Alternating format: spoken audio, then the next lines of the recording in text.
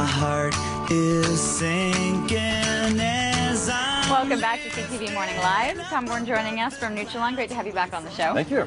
All right, so people are I think we're confused. Yeah. We have no idea what to do. These temperatures are making us feel like we want to start with the garden, and it's not the time right now. It isn't. There's so many things that are going to be happening the next little while on lawns. There's some things we can do, some things we can't do. First things we can't do is we don't want to get out and rake right now. Kurt was just saying how we just did all of that. No, right now the crowns, the top part of the grass are very succulent, they're very tender. If we start raking now, when we get some really cold weather, grass plants are going to die, and that's not a good thing. We want to wait. We're going to have a cold snap next week. We want to wait a couple more weeks before we get out and actually do that. What we can do, however, is before we start raking anytime, we want to get out and get a good pair of gloves, because we don't want calluses on our hands because they hurt. So get something that's going to work well for you, so when you are raking, you're comfortable. Now we have some other things though that we can do later on later on in the season, and that is aeration. And with aeration, like this machine behind you here, this is one of the larger ones, this punches holes in the earth, and this allows the food and the water to get down into the root zone so that the plant can really uptake it and really grow really well. And then within that, once we've done aerations for clients, what we'll do is we'll put down seed. And we're so convinced that the seed is the right way to go with that we give away free bags of seed to all our clients, just to make sure that they get off to a really good start. Aeration, seed, the grass will grow really, really well.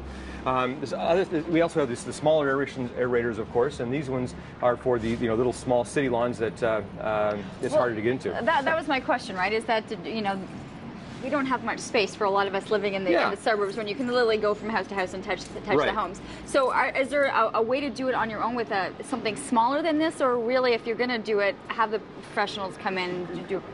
Great question. See, the tines on these go down 4 or 5 inches, and by going down that deep, you're going to make sure that you're getting the right amount of soil out and the right amount of food back in as well. If you use some of the conventional small ones, you're not going to get the same penetration. You're not going to get the same results. How often would you be doing that? Well, aeration you want to do. You want to make sure you're doing it at least once a year, twice a year for if you have a really hard lawn. But there's something else I need to show you today as well, and that's cutting the lawn at the right height. And another thing we do is with our customers, we make sure that they have a ruler to show them what the right height is. We never want them to cut below 3 inches, and we never want them to let it grow above 4 inches.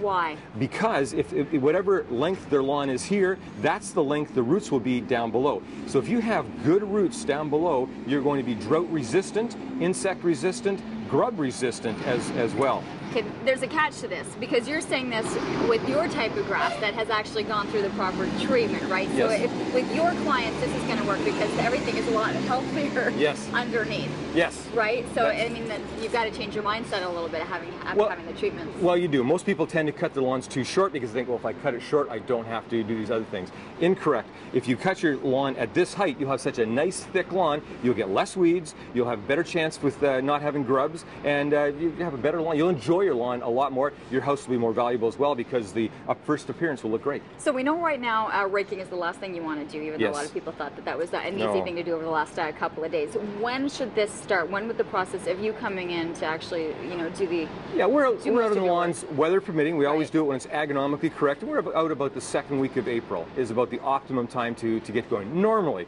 this year we'll see how it goes, but that's normally the right time. And you want to get the aeration done sometime before the end of May. And you're saying that one treatment would be good, like one time through would be a good start? Or are you looking for continuous Yeah, you should always have a program. With the fertilizers that we have, and the right way to do it is to make sure you have different types of fertilizers throughout the season. Because what your plants need in the springtime is not the same as the late spring or the summer.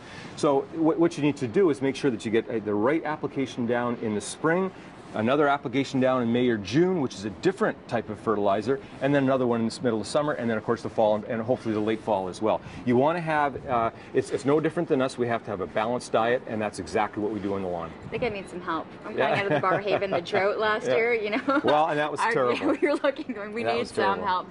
Great information, and of course you can check out a lot more on their website, Nutri-Lawn.com. Thanks so much, always a pleasure. Thank you. Speaking of taking care of our gardens and our homes, we're going to be checking in with Sarah Freemark, who is live this morning at the Ottawa Home and Garden Show at the CE Center. We're back after